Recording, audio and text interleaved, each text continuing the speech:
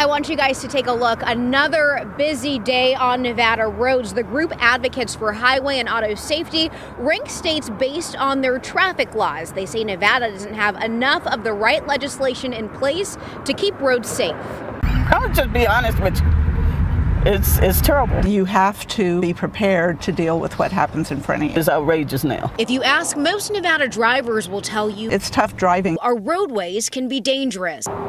Driver Helen Mendez listed off some of her travel troubles, including reckless drivers. But a new study is putting Nevada road safety in the spotlight for a different reason. We've passed some traffic safety laws, but you're really lacking in a majority of the optimal laws that we recommend. Tara Gill is with the Advocates for Highway and Auto Safety. The group released its annual roadmap report, ranking states based on the laws in place to protect drivers. Nevada ranked 12th worst.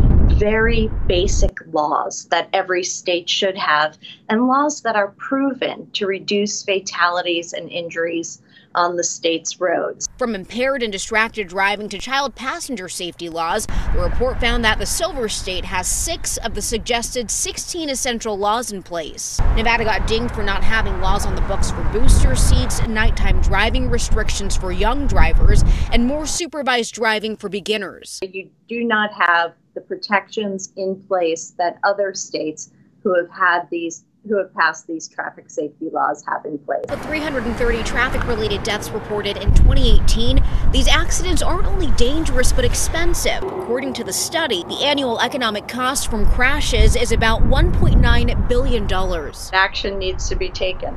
Local agencies acknowledge there is room for growth, but also wanted to mention how Nevada has some of the strictest DUI laws in the country.